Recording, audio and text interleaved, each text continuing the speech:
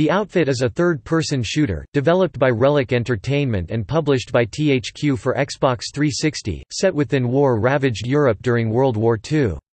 The game combines squad-based combat and easy-to-use strategic gameplay elements with cinematic interludes.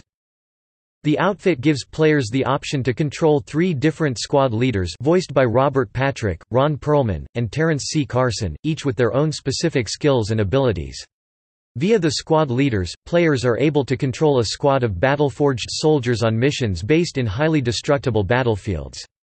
By engaging in combat with the enemy, players earn field units that can be used to order in destruction on demand, to upgrade their arsenal, order in tanks and many other vehicles, build machine gun nests and anti-tank emplacements, or call for air or artillery strikes. The game includes 12 single-player missions and cooperative missions, and it supports online play with Microsoft's Xbox Live service. The Outfit is designed to play in high definition 16:9 ratio with Dolby Digital surround sound.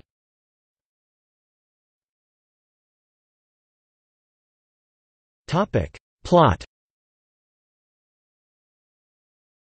The plot starts off on a beach where the team goes over their overall objectives and then go to save a small town, only to find all of the citizens have been either killed or evacuated except a French priest. He points out that he is still a man of God, and therefore would only provide help with his knowledge of the enemy. He also tells them that most the population was massacred in the village church by a Nazi-like monster General Hans von Beck who answers only to Hitler. After defending a small village from a German counterattack, the priest is found missing and is discovered to be a German collaborator, after the resistance member gives a German soldier some persuading.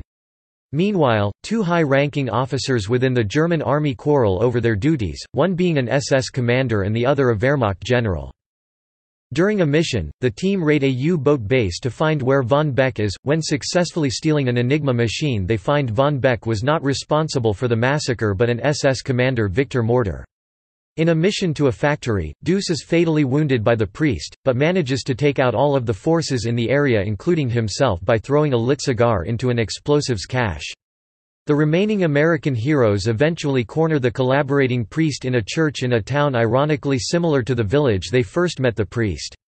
Mac decides to spare his life to the mercy of Mortar, but as he is leaving the church, the priest takes aim with a M1911 but is then shot and killed by Mac, who is holding Deuce's favorite revolver. The Americans form an alliance with the Wehrmacht general Hans von Beck during one of their later missions. With his help, the Allied forces eventually arrive at the SS Tower stronghold that the SS general Victor Mortar is making his last stand. They capture one of the SS rail cannons and take down the tower with Mortar inside. The ending shows the Wehrmacht general surrendering to the American forces formally. Mac is seen reunited with the French resistance woman who helped them along the way.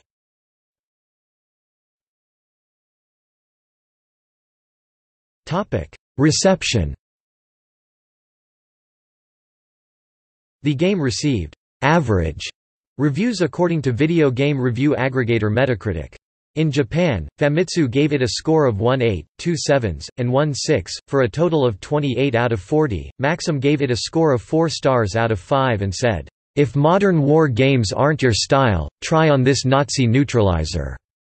Realism is an afterthought in this outrageous squad-based shooter that encourages demolition over diplomacy." However, FHM gave it 3 stars out of 5 and called it a WW2 shooter that lobs in some real-time strategy elements alongside the usual grenades. You and your squad of Marines go Nazi hunting, and the more enemies you kill and bases you snatch, the more points you get.